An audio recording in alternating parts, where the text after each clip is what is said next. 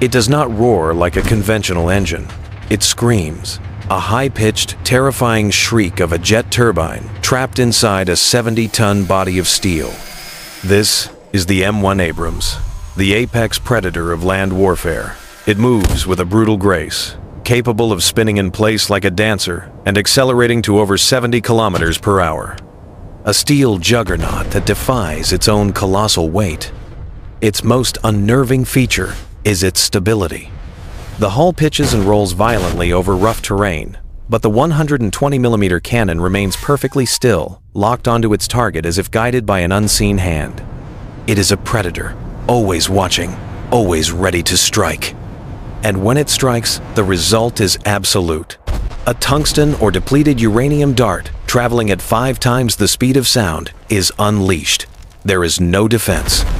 It is the physical embodiment of overwhelming force. A 70-ton fortress that moves like a sports car and strikes with the force of a thunderbolt.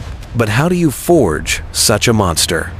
How do you create a machine that is at once a shield, a spear, and a chariot of fire?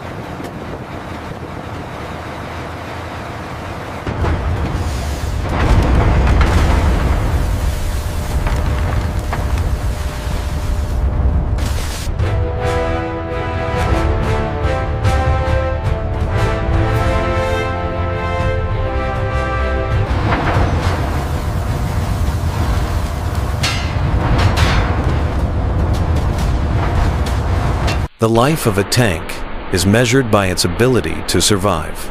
It all begins with the shell. In the Lima Army Tank Plant in Ohio, the only place on Earth where the Abrams is born, giant plates of rolled homogeneous steel armor, inches thick, are cut and beveled. These are not ordinary steel plates. They are the bones of the beast. Robotic arms, moving with relentless precision, weld these plates together, forming the iconic angular shapes of the hull and turret. Every weld is a line of defense, inspected by X-ray and ultrasound, because a single weakness can mean the difference between life and death. But the true secret to the Abrams' survival is not the steel alone. It is what lies within, the special armor. A classified composite of ceramics, metals, and other exotic materials, baked and bonded into modular blocks.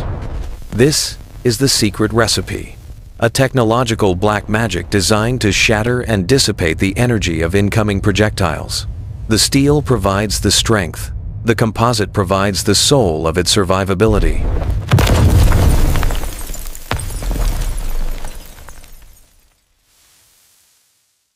Bring it down easy. Looks good. All right, seal it up.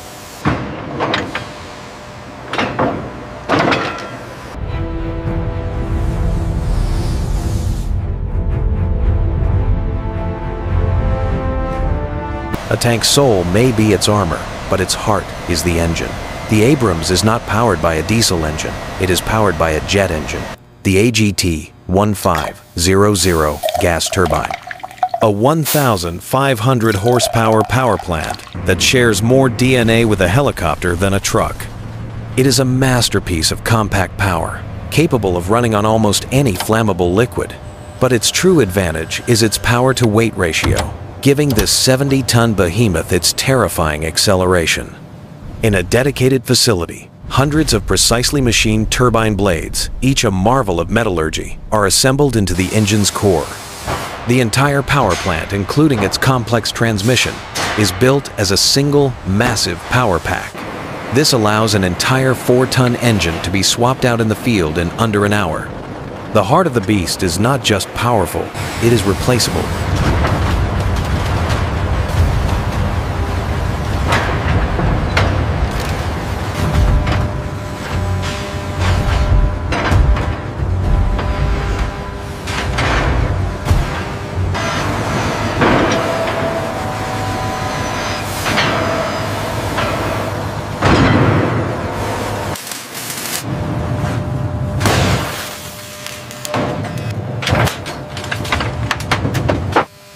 If the armor is the shield, then the turret is the sword arm. Weighing over 20 tons on its own, the turret is a fortress within a fortress. It houses the crew, the advanced optics, and the tank's primary weapon, the M256A 120mm smoothbore cannon. Forged in Watervliet Arsenal, this legendary cannon is a masterpiece of precision engineering, capable of hitting a moving target over 2 miles away. The assembly of the turret is a complex ballet of hydraulics, electronics, and heavy steel. The sophisticated fire control system, the commander's independent thermal viewer, and the loader's station are all integrated into this rotating citadel. It is the fist of the Steel Knight, ready to deliver the final blow.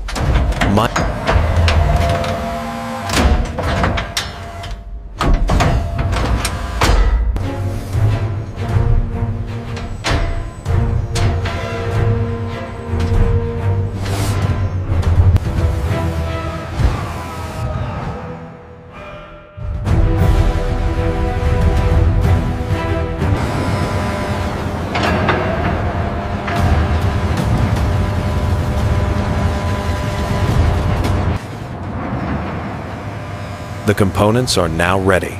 The unbreakable shell, the turbine heart, the fist of steel. The final spectacular act of creation is at hand, the final marriage. In a moment of immense, carefully controlled power, a massive overhead crane lifts the entire 20-ton turret into the air. It hovers for a moment over the empty turret ring of the hull. Guided by human hands and laser sights, it is lowered with millimeter precision. With a deep, resonant thud, the two giants meet. The turret settles into its ring. The knight has been joined with its sword arm. The monster is now whole. It is no longer a collection of parts. It is a main battle tank. Get the upper bolts first. Starting the sequence now. Watch your hands on the flange.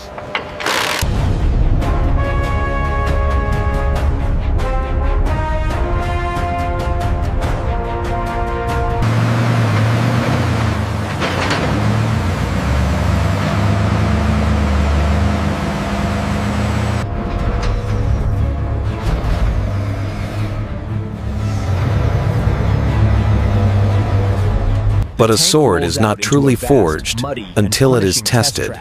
Every single Abrams that rolls off the assembly line must endure a brutal trial by fire.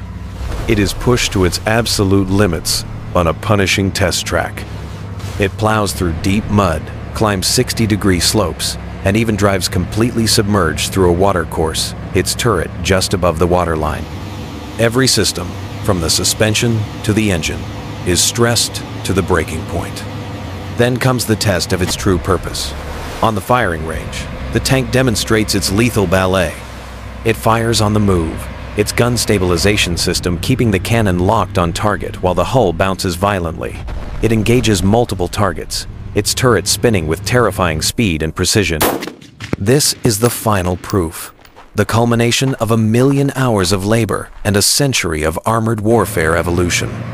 It emerges from the trial, covered in mud and scarred by the heat of its own cannon, but unbroken. A perfect fusion of armor, mobility, and firepower. A modern Steel Knight, forged in fire, ready for the unforgiving battlefield.